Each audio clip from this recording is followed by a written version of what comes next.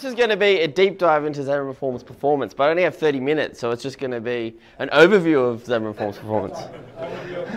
Yeah, an overview of the deep dive. Okay. 35 minutes. All right, so I'm going to go over the agenda. The agenda's actually kind of changed now, so I'm going to go over the misconceptions and truths. It's going to be really quick, so I may as well just skip this. So I'm just going to give you some quick tips. I'm not going to talk about the layout system, but I'll give you a link where you can actually watch the same or similar session that I've already done before. I'm not going to talk about pages, layouts, and controls, but I am going to talk a lot about animations in Xamarin.Forms, going with the animations theme. With bananas. Pardon? With bananas. Well, I can put bananas in. Give me a couple of days and I'll rebuild your application in Xamarin.Forms. So is Xamarin.Forms slow? A lot of people are still asking this question. So that's what they found on Reddit. A lot of people have sort of said that on Reddit, which is not entirely true. Some people that you see writing stuff on Reddit, you shouldn't really listen to them. Because really they might come to Xamarin and they'll come to Xamarin.Forms and they'll think, oh, this is so easy to get started. And they really expect it to be easier than it actually is. But that's just mobile for you. So if you want to build a mobile app, it's not going to be easy. You can't just come in and in a day sort of build an app. There's always a learning curve. If you wanted to do it in Swift, if you want to do it in Android, no matter what you do, it's still going to be hard. And I think people just think it's going to be really easy and really simple. That's not that Xamarin.Forms is not good. Xamarin.Forms is probably better than every other option that we have. It's just that people think it's going to be easier than it is. So past experiences, so some people might have said things a couple of years ago and those comments are still out there, but it's actually 10 times faster than the 1.0 days. It's slow and fast, meaning that there's areas of Xamarin.Forms which are slow, but there's also areas of Xamarin.Forms which are fast. And Xamarin.Forms is easy, but easy is deceiving. So you're still on a phone with limited resources. It's different to WPF. WPF was really forgiving. So if you had a WPF application, you can code it really badly and it would still kind of work because you're on a desktop. Whereas with Forms, you have to think you are on a device with limited resources. So I like to think that Xamarin.Forms is fast, but it's just not forgiving if you do things poorly. So what's fast? Pages with less elements, the post layout translations, animations, which I'll go into a little bit later, leveraging the performance features. So a lot of people complained about performance, and Xamarin have done a lot of work. So if you actually listen to what they're saying and do what they say, then it'll actually make a bit of difference. And following the recommendations. FF Image Loader, if you're doing Xamarin.Forms, you have to be using FF Image Loader because Android has an issue where, well, not really an issue, but every time you get an image in Android and it loads it up, it turns it into a bitmap. So if you take a really large image and you load it up in Android, you're going to run out of memory pretty quickly. FF Image Loader will actually resize the image. It'll also cache it for you. So overloaded pages with deep nesting, they sort of slow Xamarin.Forms page or Xamarin.Forms down. The startup time, which Xamarin are trying to fix, there's really no solutions to this yet. Some people are sort of trying to come up with solutions, but there's always going to be like a 2-second sort of startup time with Xamarin.Forms, causing too many layout cycles and dynamically building UI elements and ignoring the recommendations provided by people. So how do we build fast apps with Xamarin.Forms? Building a fast app is not always about the platform.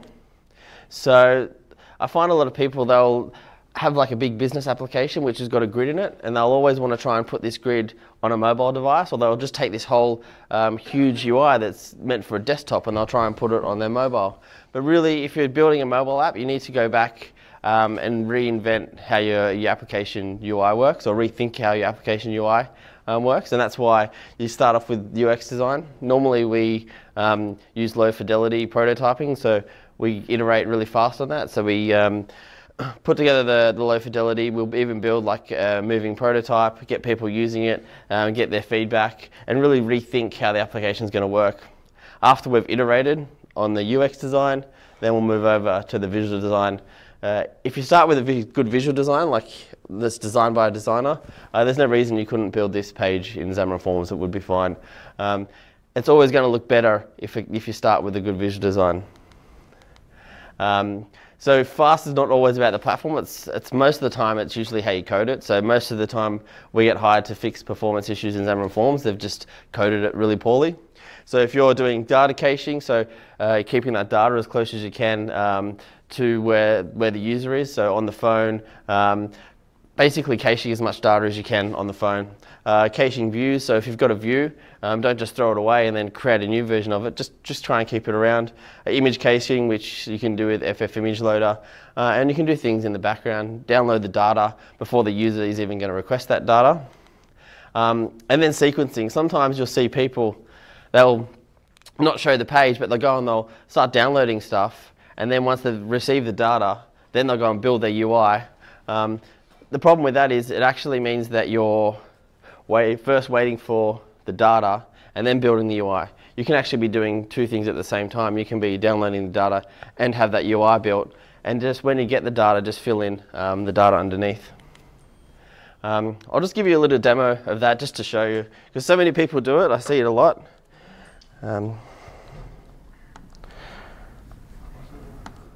Just ignore how dirty my desktop is. So I'm just going to, I've actually used Fresh MVM and I've sort of played around with it a little bit to give a demo of this. So if we have a look in this constants, I've now sort of faked out caching. I mean, all that does underneath is if caching is not enabled, it puts a little timer in because all the data is actually local. But I haven't enabled caching in my app, so the data is not caching. And then my page here, in my contact page, my contact page model. What I'm actually doing is I'm taking a contact ID and downloading the contact, and then I'm assigning that contact here.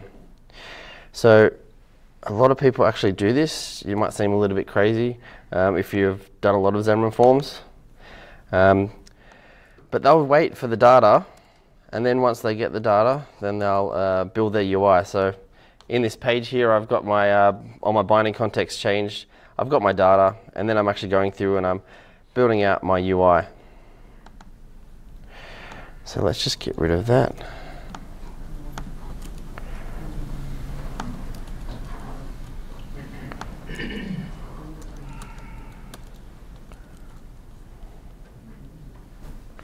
So this is the contact page. So let's see what happens when I go to the contact page.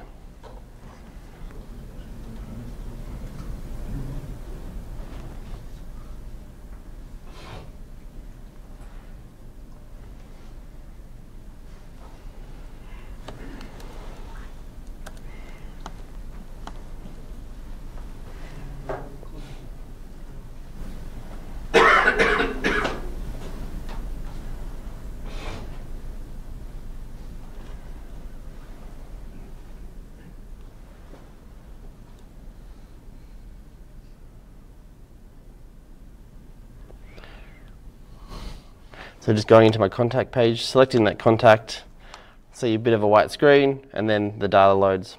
So what if I did it differently? So this sequence is I'm downloading the data and then I'm building my UI. What if I did it where I'm downloading the data but I'm doing the UI at the same time?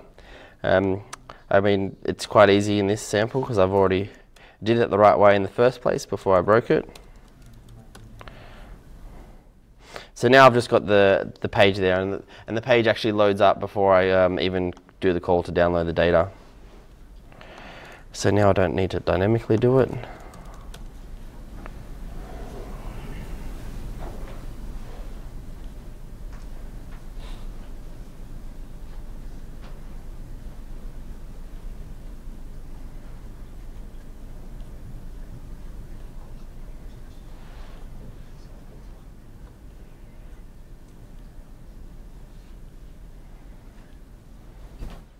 So I still have the data there. Oh, I don't have the data yet, but you can see when I go in and out, I see the UI straight away. And then it just fills in the data. So, I mean, a lot of people might say, well, of course you do it that way. But you'd be surprised at how many people don't actually think about this stuff when they're building an app. Another thing I can do is I can enable caching in my app.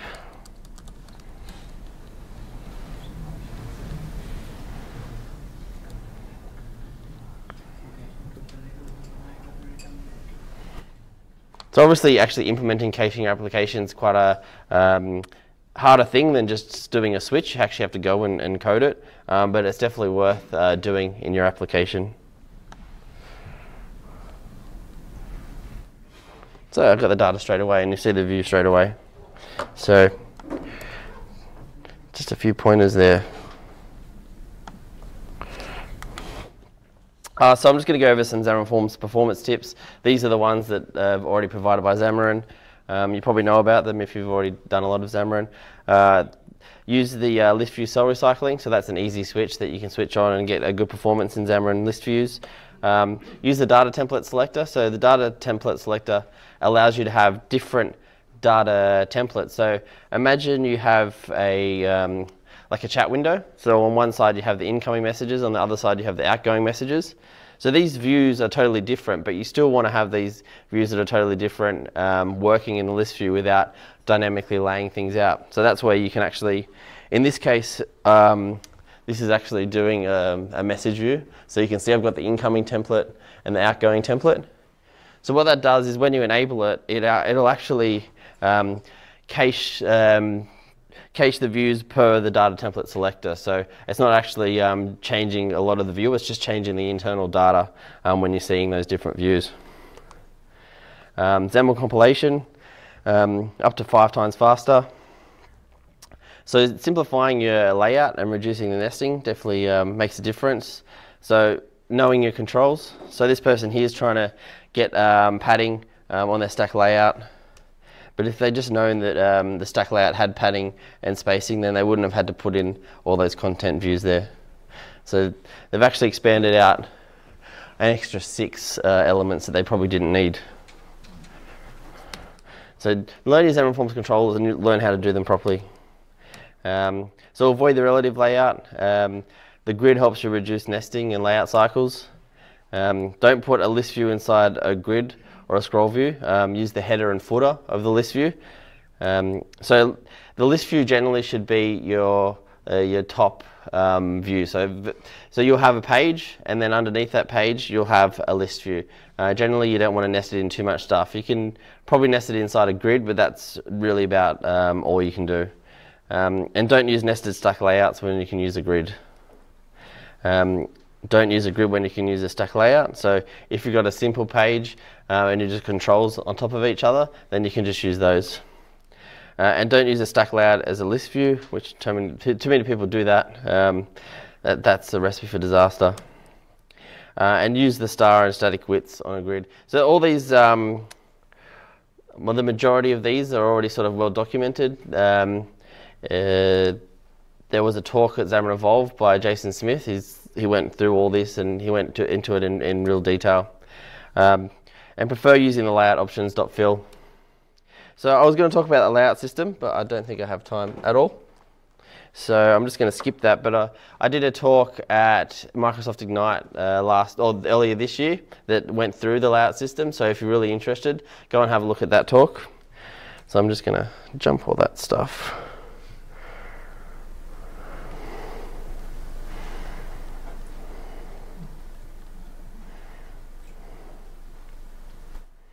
So I'm just going to talk about post-layout translations.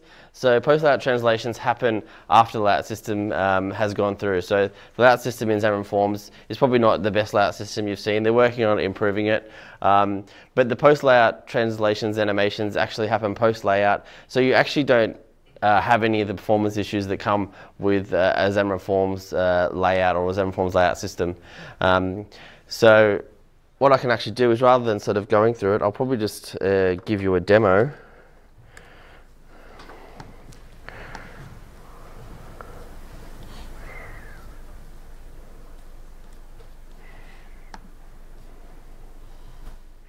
So this is me trying to recreate the Facebook app in Xamarin.Forms.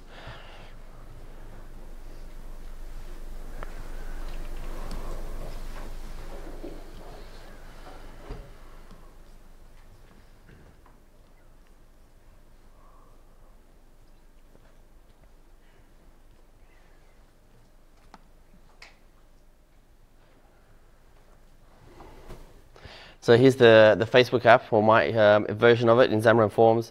One of the unique things that the Facebook app does is when you're scrolling up or when you're scrolling down, sorry, it hides the navigation bar. So that's what I've gone through and hit on that navigation bar. Another one that's pretty cool in the Facebook application is these little animations that can slide up and out. Is that Lottie? Pardon? Is it Lottie? No, no. Lottie is only just there. And one other. Open source? Pardon? Yes, yeah, it's already on GitHub. So I'm actually going to like do a blog post about it. Just been a bit busy lately, but this is part of Xamarin.Forms as well. So how many like custom renderers do you think I used in this? I can have a look, but let's see how many. I don't think I used many at all. Did you have to do one for the header, or is it like a custom header? No, I didn't have to do one for the header, so I can. Let's just go through them one at a time. So going through let's have a look at this header.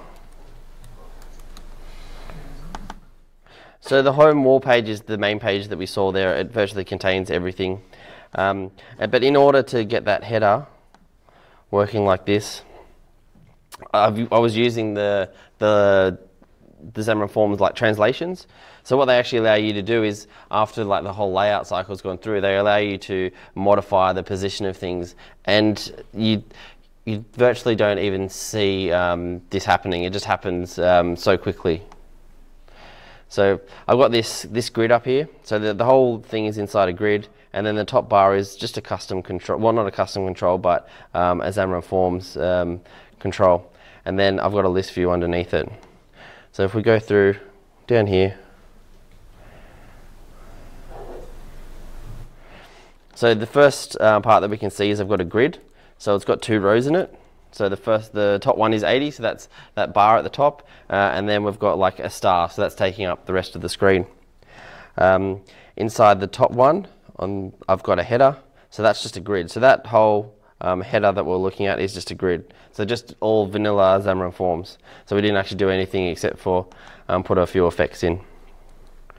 So the way that we actually get it to work is by using the translations. So we can see here we've got this advanced list view, but as soon as it starts up, I change the Y to 60. So actually this is a little bit tricky because the list view is actually taking up the whole grid. So it's spanning the 2 rows. And then what I've actually done is I've moved it down 60 so you can actually see it. And then when I load the page up,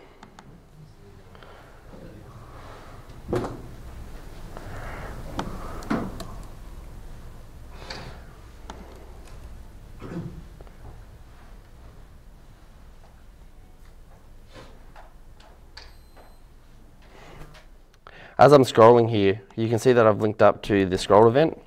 So if we actually have a look,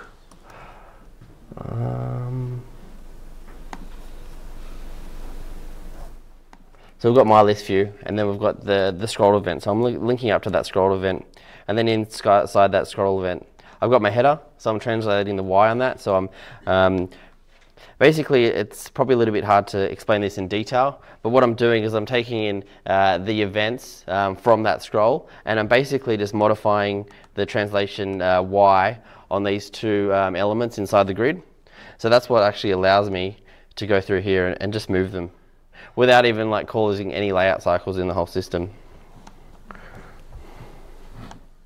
So another one we can actually have a look at is this little like button here. So you can see how that's animating from the ground, or animating from behind the like button there and then coming up.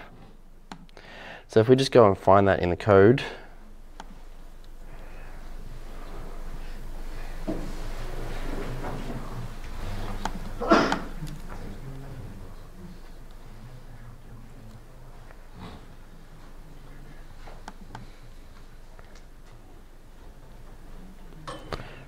so you can see here I've got a GIF image view, so it's just a GIF image view.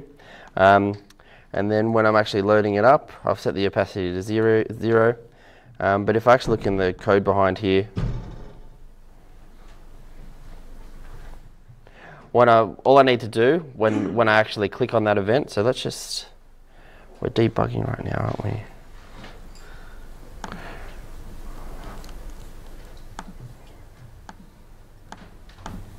See if I can get it debugging.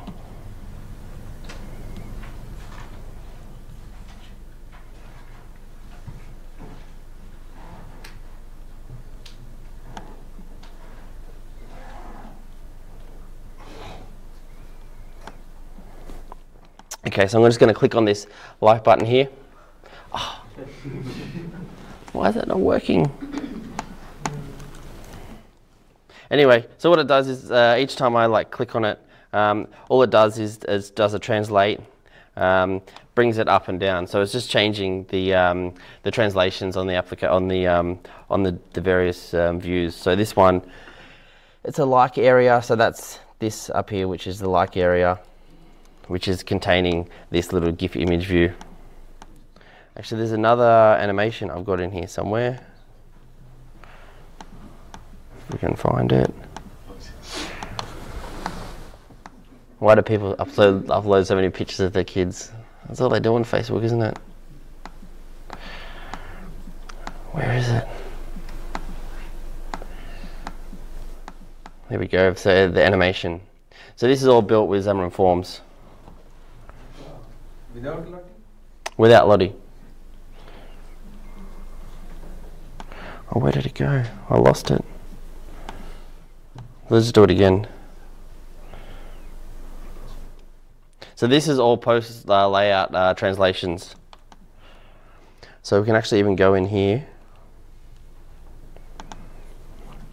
just to prove that I'm not lying. You can see up the top here, it's Xamarin.Forms. I'm just using Xamarin.Forms, that's it. It's called an animation view. It's inside a grid. I've got my my car, my house, everything that's animating. Not the nicest code, but if you go down here, you can actually see this is where the animation is running. And I'm just using these methods like fade to. What else am I doing? Translate to, rotate to, fade to again. So I'll probably well, this is already open source, but I'll do a blog post about it. So if anybody wants to build really good looking applications in Xamarin.Forms, you can actually do it. You just need to sort of learn how the system actually works. So one question, where this whole replica was easy to achieve? I mean, in iOS or in Android? What Sorry? you found? According to you, where you found that it's easy to replicate? On iOS part or on Android part? Are you talking about the Facebook application? Yeah. Yeah, I've just done it. Well, I've done it in Xamarin.Forms, so the same. It'll work in. Some custom render? No custom renderers. So like all those animations, everything is not custom renderers. So like when I hit that like button, that's not a custom renderer. I mean, there's a GIF image view in there, but I could put Lottie in there. But like all these like large animations here, like that's not a custom renderer. That's just using the translations built into Xamarin.Forms. Because Xamarin.Forms actually started out, I think, did you say that there was a history of it? But it was something like it was two projects that were merged, and one of the projects was an animation library, and that's why Xamarin.Forms has like this really slow layout system compared to this animation library that's like so much faster. And that's why if you use the animation areas of Xamarin.Forms, then you can build a really fast application, and you're sort of skipping that whole layout cycle. So. Okay, so you meant to say on Android as well, the experience is almost same. Yeah. Okay. So yeah, this is already open source, but I'll do a blog post about it and sort of go into detail of like how everything's working.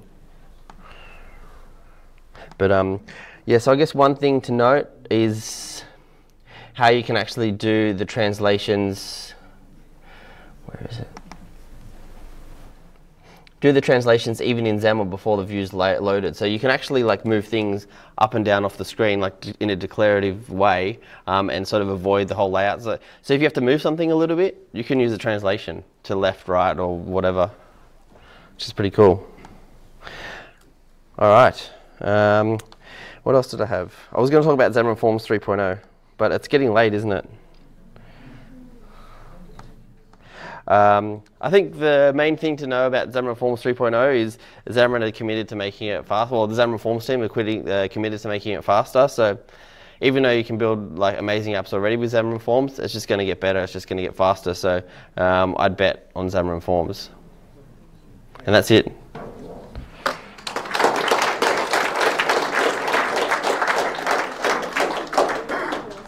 How about we just do like some group pictures of something?